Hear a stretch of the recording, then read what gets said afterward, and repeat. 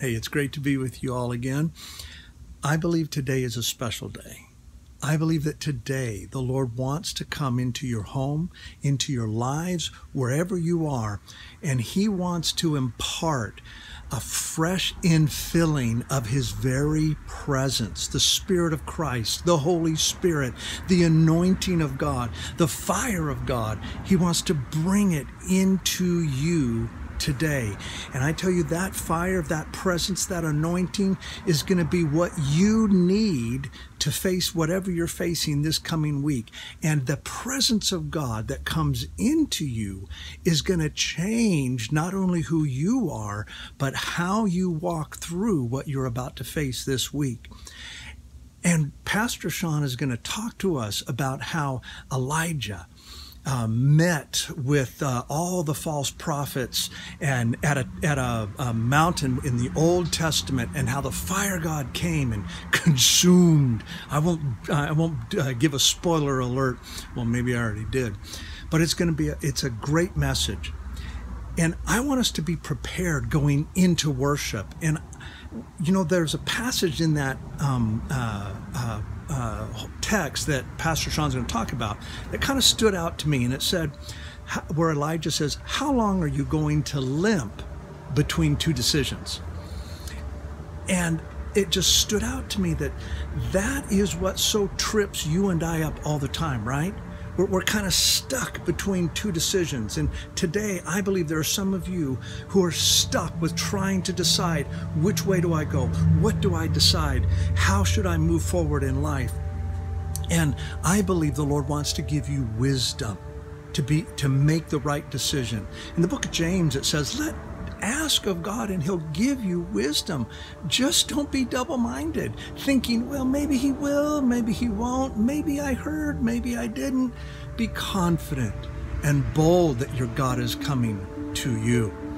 Now, I want us to jump into worship. And I think about all the times where God came and consumed sacrifices. Do you remember Abraham? And God was making a sacrifice with him, and He made a promise to him, God made a promise to Abraham. And in that promise, Abraham fell asleep. God said, I'm going to make a covenant with you. I will be your God, and you will be mine. And from you, there will be many, many, many, many descendants.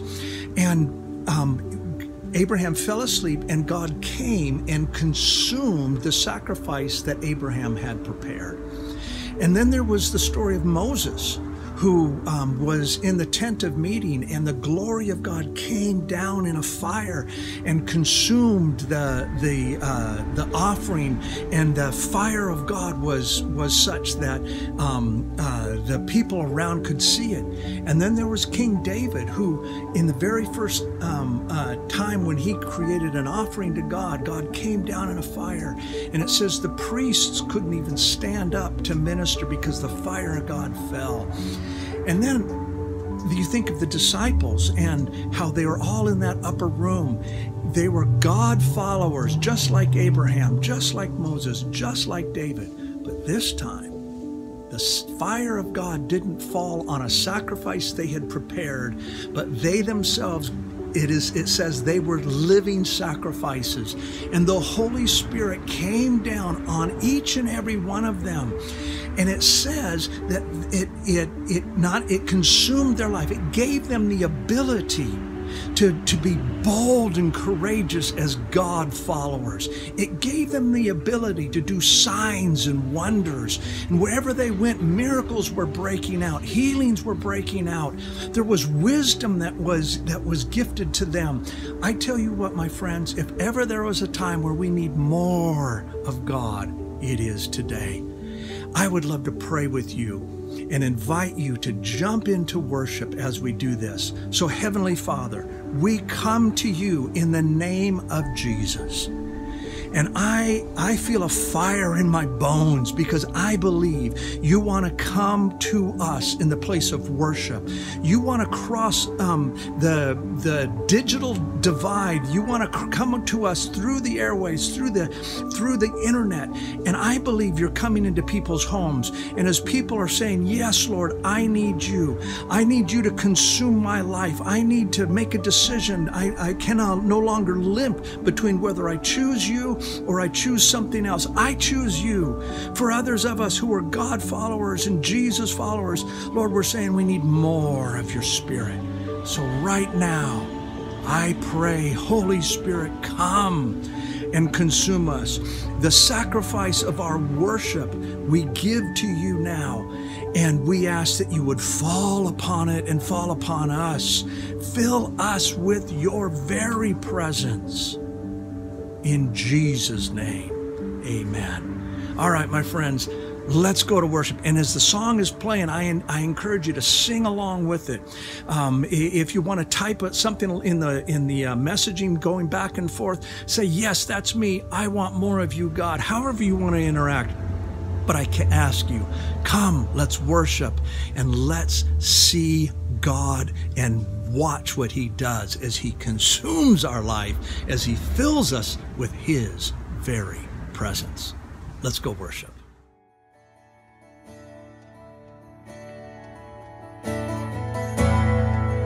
Lord, let your glory fall as on that ancient day. Songs of enduring love, and then your glory came. And as a sign to that we were loved the same, our hearts will sing that song. God, let your glory come.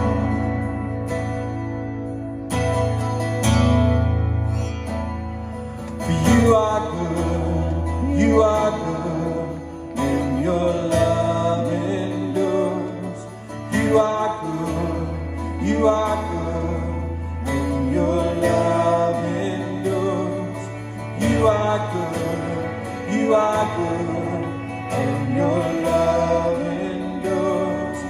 Today, sing out he's good.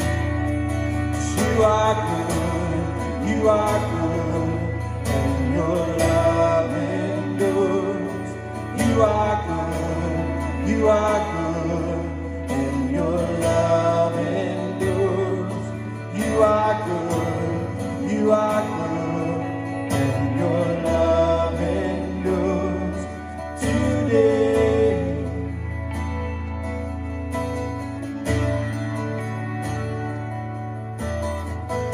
voices in unison, giving you thanks and praise, joined by the instruments, and then your glory came. Your presence like a cloud upon that ancient day. The priests were overwhelmed because your glory came.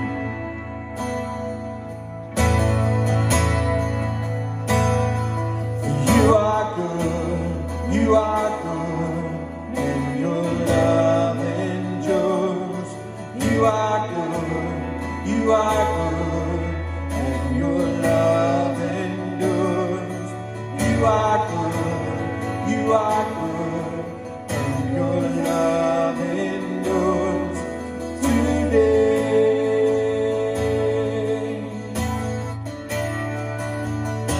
sing, you are good, You are good, and your love endures. You are good, you are good, and your love endures. You are good, you are good, and your love endures today.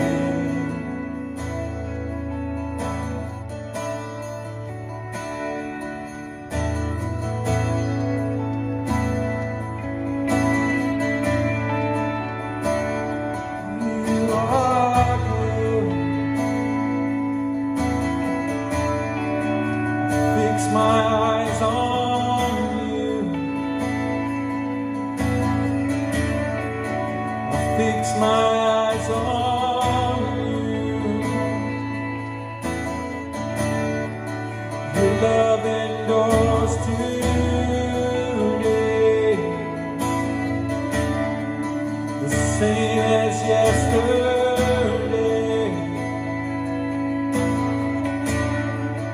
Forever and always,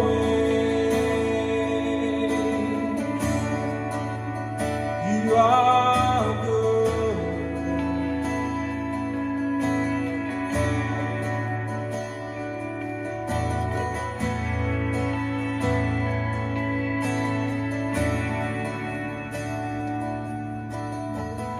The sacrifice was made, and then your fire came. They knelt upon the ground, and with one voice they praised. A sacrifice was made, and then your fire came. They knelt upon the ground, and with one voice they praised,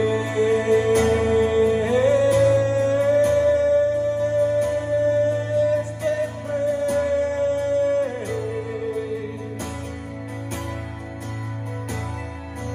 You are good, you are good, and your love endures.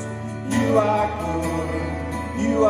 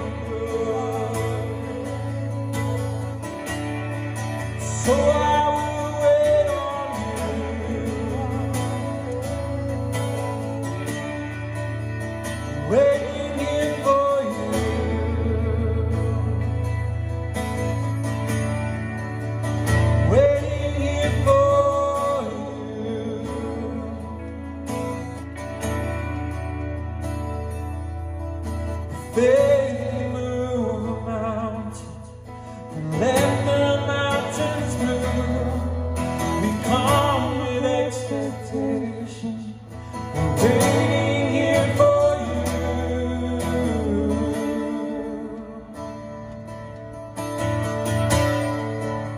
We're waiting here for you.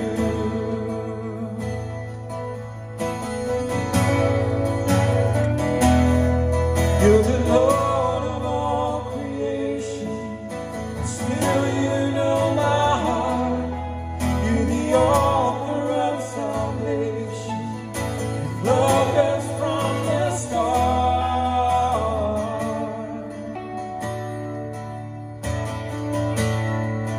So we're waiting here for you, with our hands lifted high in praise, and it's you we adore, singing hallelujah.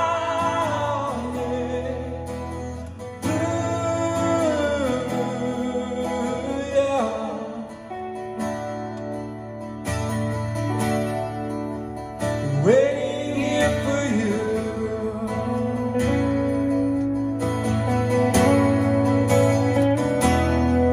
You are everything you promised. Your faithfulness is true. When we're desperate for your presence, now all we need is you.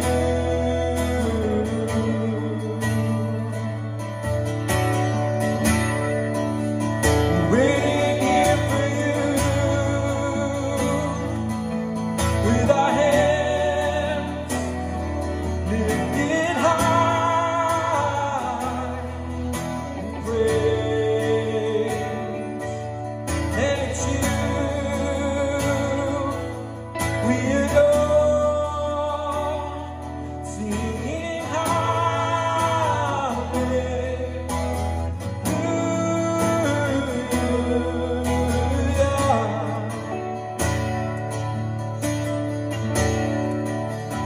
waiting here for you, with our hands lifted high in praise, and it's you we adore, singing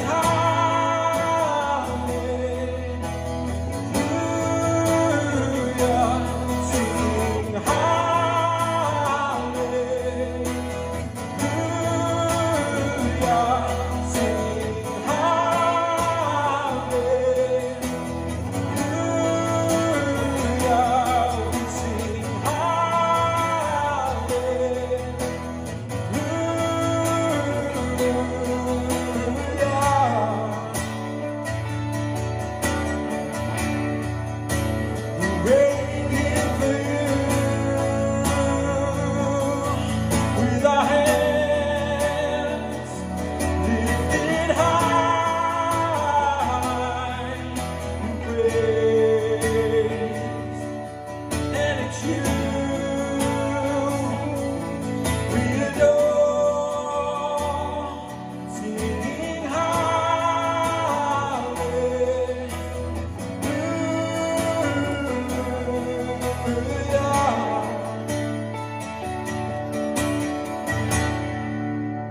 waiting here for you,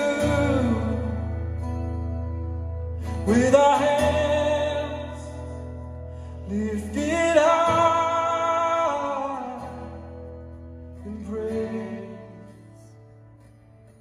'cause it's you we adore, singing hallelujah,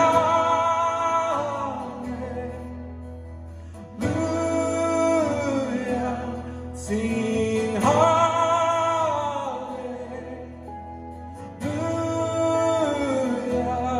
we sing hallelujah.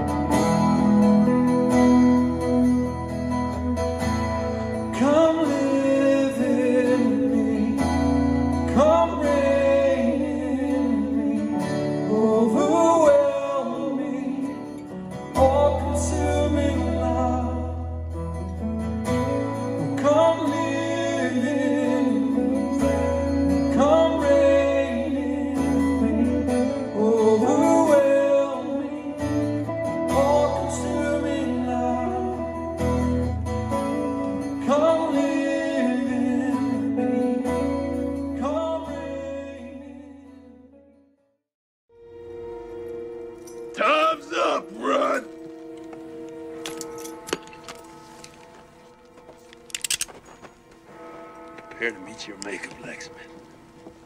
Right here, Tannen.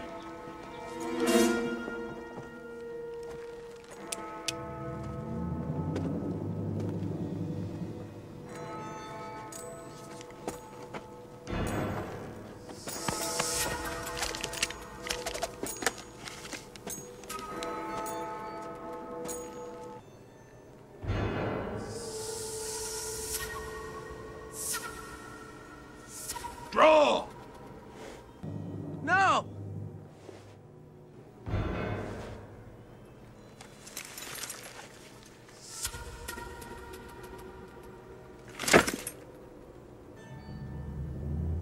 I thought we could settle this like men. You thought wrong, dude.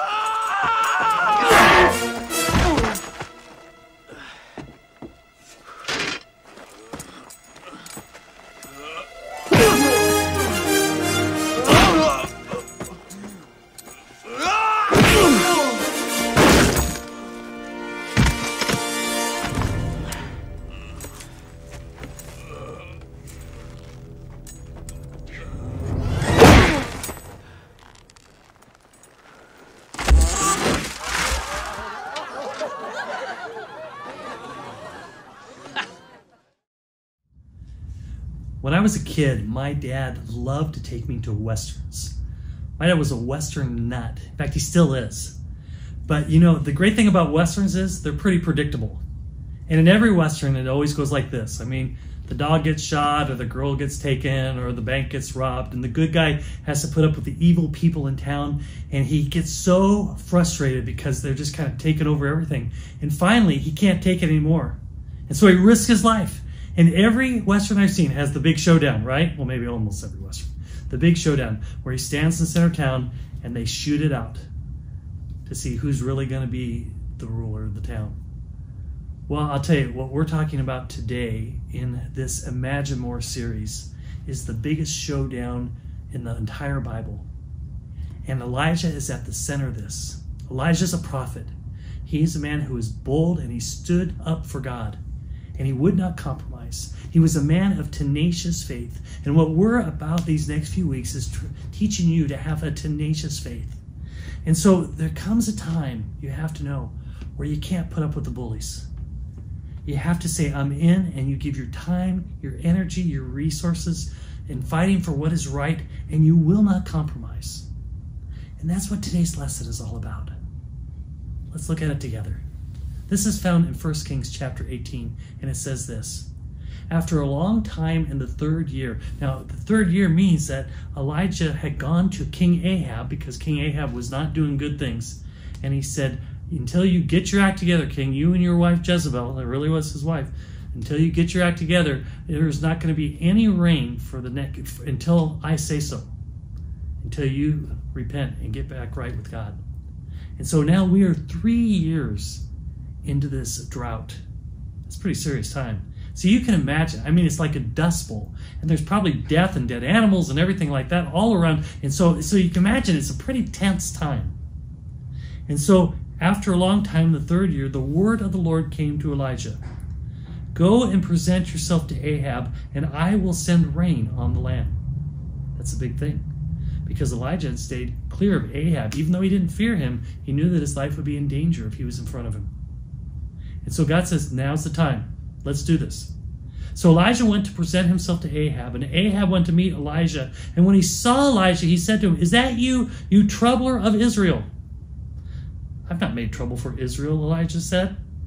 But you and your father's family have. You have abandoned the Lord's commands and have followed the Baals. See, he gets to the real issue right away. You see, Ahab wants to blame. He won't take responsibility for his actions, even after 3 years of facing the consequences for his sin. And you see two different perspectives. One person wants to blame everyone else for his problems. But Elijah calls it straight and true. He gets to the real issue. The reason this whole land is in a mess is because you're a mess. Because you have sinned. Your whole family has sinned, and you have not repented. And so now we get to the showdown, where people have to take a stand for whose side they're on. I think it's a stand we still all have to take today, because this is what happens next. Elijah says, now summon the people from all over Israel to meet me on Mount Carmel, and bring the 450 prophets of Baal and the 400 prophets of Asherah who eat at Jezebel's table. So 850 people were opposed to the one true God. So Ahab sent word throughout all Israel and assembled the prophets on Mount Carmel. Elijah went before the people and said, how long will you waver between two opinions? If the Lord is God, follow him. But if Baal is God, follow him. But the people said nothing. So that's so key. In other words, Elijah's just constant straight. You have been wavering between two opinions. And I got to say, you know what? That's the question I have for you today. Are you wavering between following the Lord with all your heart, soul, mind, and strength? Or are you serving other gods? See, Elijah called it. And this is the saddest part, right? Because he says this. That's a pretty big thing to say to a group of people. And this is what it says. But the people said nothing. You see what happened there? They were passive. They didn't engage. They didn't take a risk. They didn't take a stand. You have to ask the question, is saying nothing actually saying something? It's interesting, as we look throughout the Bible, we see people who stood up for God and people who did just the opposite. That's even true today. And you have to decide, and this is why this message series is so important for us, because I want us to be people who stand up for God. I want us to be people of tenacious faith who will not quit, who will not give up, who will not cower in the showdown, but will stand strong and will win the day because they had the courage to take a stand for what was right. I think that's what God's saying to all of us today. In fact, I look in the book of Revelation and I hear these words. I know your deeds, that you are neither cold nor hot, Jesus says to the church in Laodicea. I wish you were either one or the other. So because you are lukewarm, neither hot nor cold, I am about to spit you out of my mouth.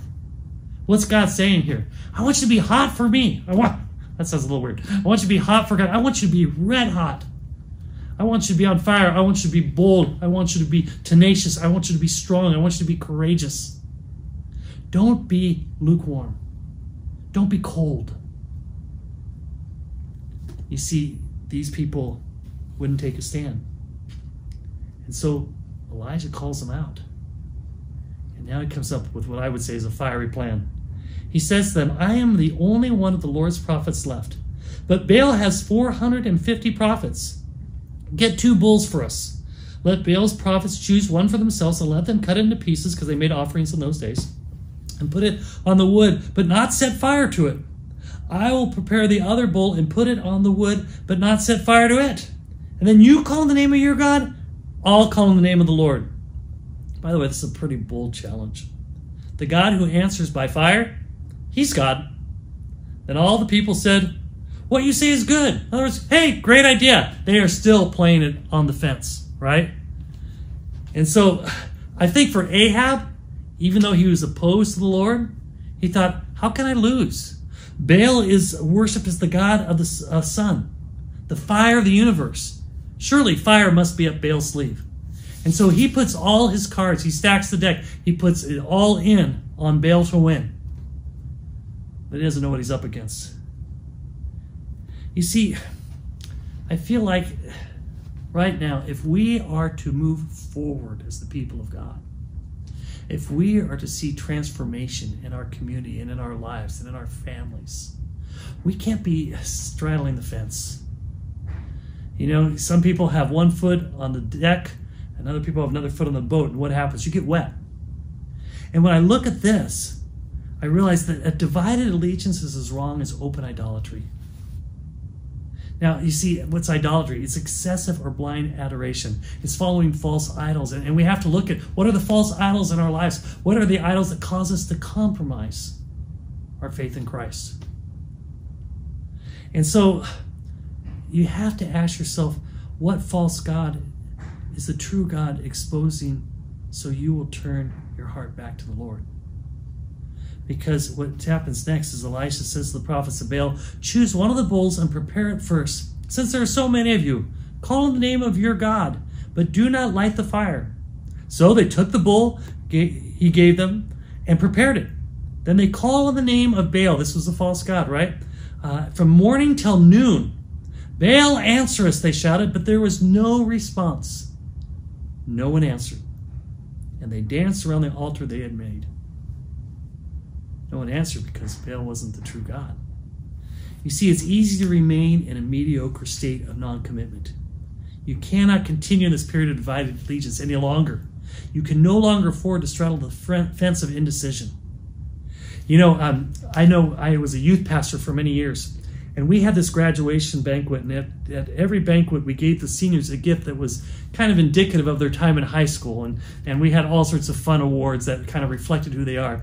And I had one guy, and he always straddled the fence, right? He was always trying to play both sides of every issue. He would never take a stand for God or for anything else. And so when his time came for his award, and I'm kind of embarrassed to even tell you this, I can't believe I did this, right? We got this little stuffed doll, and we took a picket, and we put the doll on top of the picket, and we said, this is what happens when you straddle the fence, you get pickets up your butt, okay? Now, this could get edited out, by the way. But I know when we started our church, I told that story, and everyone else did what Jamie did, who's just watching me right now. They all gave this little wince. But then my friend Matt Sears came up with T-shirts for our entire leadership team, and he called it the Picket Removal Team. And I thought, perfect. Because you know what? You can't straddle the fence. We can't keep playing both sides. You have to take a stand. Because if you don't take a stand, the church will not go forward. People will not come to know the true and living God. Those stakes are too high to risk being half-hearted. And so what we see here is that either you are for God or you are against him. Do you believe that? I kind of do. And so I love what Joshua said when he got to the end of his life. Joshua is another leader in the early church, or in the Old Testament actually.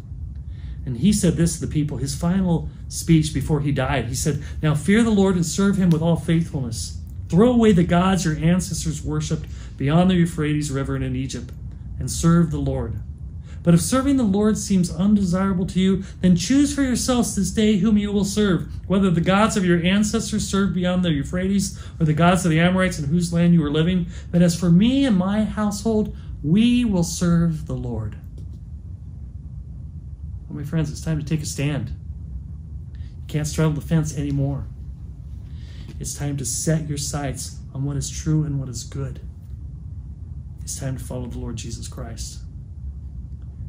Now, I don't have a big dramatic showdown for you. I'm not going to light anything on fire here, thank goodness, right? But when I read this story, I think, man, this was gutsy. And that's the great thing I love about Elijah. You see, when we're sure that we're in the will of God, we are invincible and can stand fast. I mean, you see, Elijah never flinched. He never wavered or was intimidated, because he didn't see this as 850 prophets of false gods against one. He saw it 850 false prophets against one plus Almighty God. You see, Elijah knew whose side he was on. And he listened to God. And I truly believe that he would not have made this challenge unless God had guided and directed him. And he was bold, there's no question. That's what tenacious faith is. You stand firm for the true God. And so when I look at this, it's interesting because it says that as this all went on, right, it gets more and more chaos. It's more and more madness. It kind of gets bloody too. It says at noon Elijah began to taunt them. I mean, now Elijah's just having fun. He says, shout louder, he said. Surely he is a god. Perhaps he's deep in thought or busy or traveling. Maybe he's sleeping and must be awakened. I mean, he's mocking this prophet Baal, this god Baal that these people worship, right? So they shouted louder and they slashed themselves with swords and spears, as was their custom, until their blood flowed. And midday passed and they continued their frantic prophesying until the time for the evening sacrifice. But there was no response. No one answered. No one paid attention. You see, now Elijah is just having fun with this in a different way. But then what happens next is even more amazing. Because you see, before we can defeat the enemy, we must just reestablish the Lord's place in our lives. And that's what Elijah did. He said to all the people, "Come here to me." And they came to him, and he repaired the altar of the Lord, which had been torn down. You see, he reestablished the place of the Lord in the people's lives. He reestablished the Lord's priority in their lives. This is what we must do first. And so Elijah took 12 stones, one for each of the tribes descended from Jacob, to remember where they had come from, to whom the word of the Lord had come, saying, "Your name shall be Israel." And with the stones he built an altar in the name of the Lord. So right now he establishes the Lord's place in his life and where he feels the Lord's place should be in the people's lives. But then he doesn't just stop there. It says that with the stones he built an altar in the name of the Lord, and he dug a trench around it large enough to hold 2 seahs of seed. Most people think it was about like 24, 25 pounds. And he arranged the wood, cut the bull into pieces, laid it on the wood, and then he said to him, "Fill 4 large jars with water and pour it on the offering on the wood." "Do it again," he said, and they did it again. "Do it a third time." "Do it again, do it again." And he ordered, and they did it the third time. The water ran around the altar. It even filled the trench. Now, most people say, well, where did he get the water? Because there was such a drought, 3.5 years. But you see, they weren't that far from the ocean. So he got them to go to the ocean, and they had 4 big barrels of water. And just to make sure there was no tricks here, right? You know, because he said, the God who's in charge, the God who's real, is going to light this sacrifice on fire. And so he doused it with water. So it couldn't have been lit by any human. And so then, as he does that, then he says this most incredible prayer. You see, if you want to be an Elijah, you have to recognize that your most effective tool is the prayer of faith. Prayer shouldn't be our last resort. It should be our first stop. And I have to ask you, you know, when you're in a difficult situation, do you personally pray? Do you personally pray? Maybe now is the time. And it's such an incredible prayer, because it says, at the time of sacrifice, the prophet Elijah stepped forward. By the way, he had to step forward, and so do we.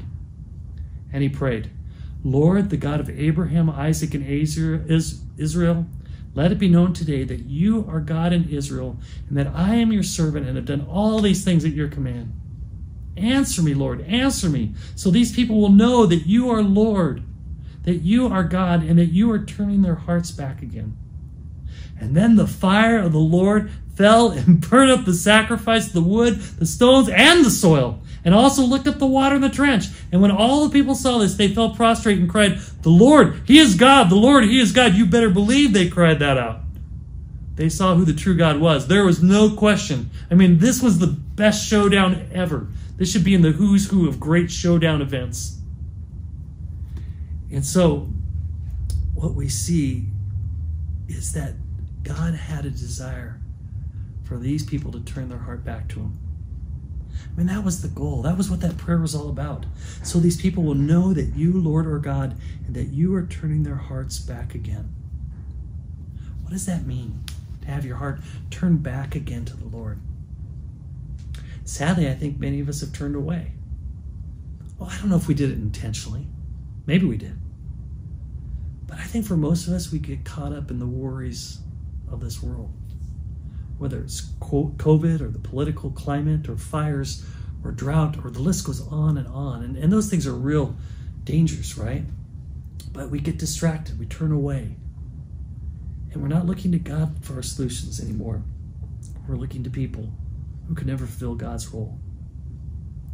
And when I look at this, and I see that this was the moment of proof. Hebrews says, "For our God is a consuming fire." You better believe he is. And when I look at this passage, the part that comes next is probably one of the hardest parts to hear.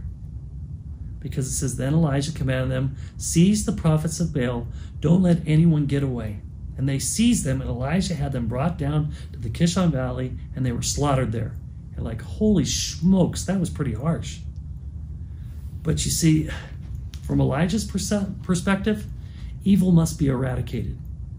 Now that's pretty severe. Believe me, I'm not advocating going out and killing anyone, okay? That's not what this is talking about. It's talking about the fact that there is an evil that must be put to death. There is sin that must be confronted. And we have to make sure that if we are going to be people who are strong before the Lord, we have to deal with our sin. We have to deal with the evil that may be in our lives. You can't just kind of treat it halfway. I mean, this sounds like such a severe story. And it is, really. It's pretty extreme. But when you think about that, I know, these past few recordings, you see me wearing a Band-Aid. I had cancer surgery, right? And they had to cut until everything, all the margins were clear. I have stitches underneath here. And by next week, hopefully it'll be off. And in case you're wondering what this was, I joked about it. I said, oh, Patty must have hit me or something. But then everyone said, oh, you deserved it. And then I said, okay, that wasn't the truth. It's cancer. And so the thing about it is, so can you imagine what if they started and they said, well, we got most of it, but you know what? We didn't want to deal with all of it. It was enough, right? When you go to remove a cancer, you have to remove it all or it can come back. And see, so eradicating evil is not so much extreme as it is essential for survival, as it's wise. Now, obviously, this is an incredibly extreme example. And I don't think that that's what God is asking of us, just so you know. But I think what God is asking of us is that if we are to go forward without any hindrance, right? Jesus says it this way in Hebrews. He says, let us run the race with endurance and lay aside any sin that entangles us, because sin slows us up. And I tell you, I want to be squeaky clean if I'm going to be able to accomplish what God wants for me to do, because anything else slows me down, and it slows God's kingdom down. And the same can be said for you. And so I want you to think about this. I don't want you to focus necessarily on the extreme situation we see here before us, but I do know this, is that I want to have a pure heart before God. And I believe you do too. I was looking at Psalm 51. It was David's psalm after his sin with Bathsheba. And I read this in the Message translation. It says, generous in love, God, give grace. Huge in mercy. Wipe out my bad record. Scrub away my guilt. Soak out my sins in your laundry. I know how bad I've been. My sins are staring me down. You're the one I violated. You've seen it all. Seen the full extent of my evil. You have all the facts before you. Whatever you decide about me is fair. I've been out of step with you for a long time. In the wrong since before I was born. What you're after is truth from the inside out. Enter me then, conceive a new true life. You have to ask, what sin is God desiring to eradicate from my life? I like the NIV translation of Psalm 51:10.